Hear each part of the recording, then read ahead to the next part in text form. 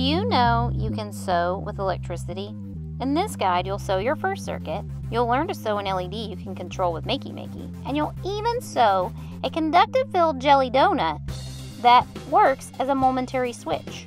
You'll learn how to make a battery pack, and you'll learn a lot about sewing with circuits. Plus, you'll even learn how to integrate all these new techniques with your Makey. So, let's get started. Yummy donuts. Yummy donuts. Buying components can be expensive, so we're going to sew our own battery pack with a little felt and some conductive thread. You'll sew 2 conductive pads, and you'll use a running stitch for you to alligator clip to. At the top of your running stitch, you're going to want to sew about 3 or 4 stitches for that alligator clip to hold on to. And then you do the same thing on the other side. You make a second conductive pad, and you do another running stitch, and then voila! Put it together, and you've got a battery holder. Now let's sew an LED to a donut so that we can either alligator clip it to a battery pack or our Makey. First, determine the polarity and find the longer leg. That's the positive leg. I use needle nose pliers to curl this leg, and then I zigzag the negative leg so when I'm sewing I know which one's which. This will be a good visual reminder for students that one side is different than the other. You're going to take your conductive thread and you're going to sew about 4 stitches on the end of your donut to alligator clip to. Then do another simple running stitch and bring your needle up really tight and close to those LED legs, making sure that you're holding down those LED legs and you can see the thread is touching.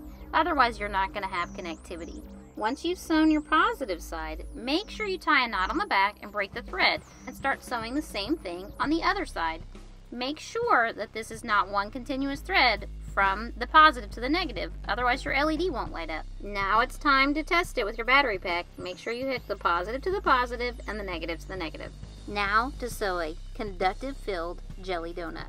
You're just going to use normal felt and your conductive thread, and what we're going to do is after we cut our donut shape, you're going to take your conductive thread and you want to keep it pretty short because this stuff gets pretty sticky, and you're going to sew probably maybe about 8 to 10 stitches on the side, and then do a running stitch to the middle, and then I kind of made like a little flower pattern, so I just sewed in and out and in and out till I had a nice spot to be a touch point. It's going to be a lot like our battery pack, except instead of housing a battery, we're going to touch these 2 points, and that is going to complete the circuit. When you get a nice round even place, you're going to take your thread on the back, come through, and tie a little knot. Then you're going to break the thread because again we don't want these to touch, otherwise our circuit's going to be complete. So you're going to get yourself another piece of thread, tie a knot, and do the same thing on the other side. So about 8 to 10 stitches on the edge for you to alligator clip to. And once you feel like you've got a nice spot there, you're going to take a nice little running stitch up to the center and repeat just like you did before. And this is kind of cool because when you sew this thread, the felt sort of almost insulates it. It's actually going to be hard to set this off other than when we touch both conductive points.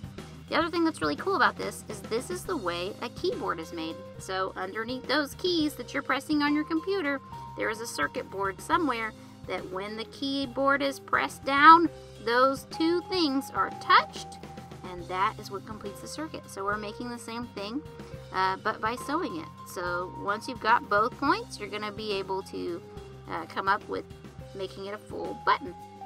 So you've got your 2 conductive touch points, but you still need something to set it off when you set your donut on top. So what we're going to do is take a little conductive fabric to be the bridge that bridges the circuit. So right now what I'm going to do is make a little mark so I can see where that is, and then I'm just going to put a piece of conductive tape here. I could sew this if I wanted. I'm being a little bit lazy, but also this conductive fabric tape is just amazing. Your first inclination might be to plop this top of donut down on here and you're done, but you've got to put some filling in as an insulator. Otherwise your circuit will always be going off. You'll be completing the circuit and this won't function as a momentary switch. So if we want it to only go off when we press down, we're going to take some stuffing and we're going to put it so that it's around our donut to make the outside of our donut, and we're going to make sure that the stuffing does not cross our 2 conductive touch pads, because otherwise our donut's not going to work.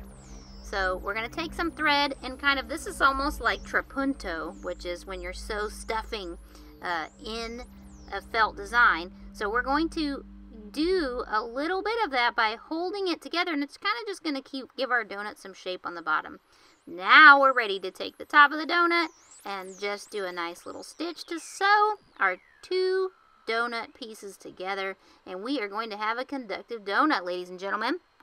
Well, let's test it. So you can use an alligator clip, and here I actually took a safety pin so I could safety pin my alligator clip. I took off the regular head and put on a safety pin, and that's just a sewing trick to help me if I want to test it and it not come off. So let's put everything together. We've got our donut breaking the circuit, and I'm using my alligator clips here in a way that hopefully can help you see what's going on. My positive side of the battery is the yellow alligator clip, and it's hooked to the positive side of the LED, and the negative side of the LED is hooked to my jelly donut, and the other end is hooked to my battery, so that's what's breaking the circuit. Now to use Makey, I'm going to do a similar thing, but I'm actually going to hook up my donut to the earth and one to a key press, and for my LED I'm going to use key out and hook the key out to the yellow alligator clip, and I'm going to hook earth to the gray alligator clip. To hook up my conductive jelly donut, I take one side to a key press and one side to earth, and now I've got a conductive jelly donut that works with Makey or with a battery pack. Check out our labs guide for breakout tutorials and even more sewing with circuits tips for Makey. Have fun and keep tinkering.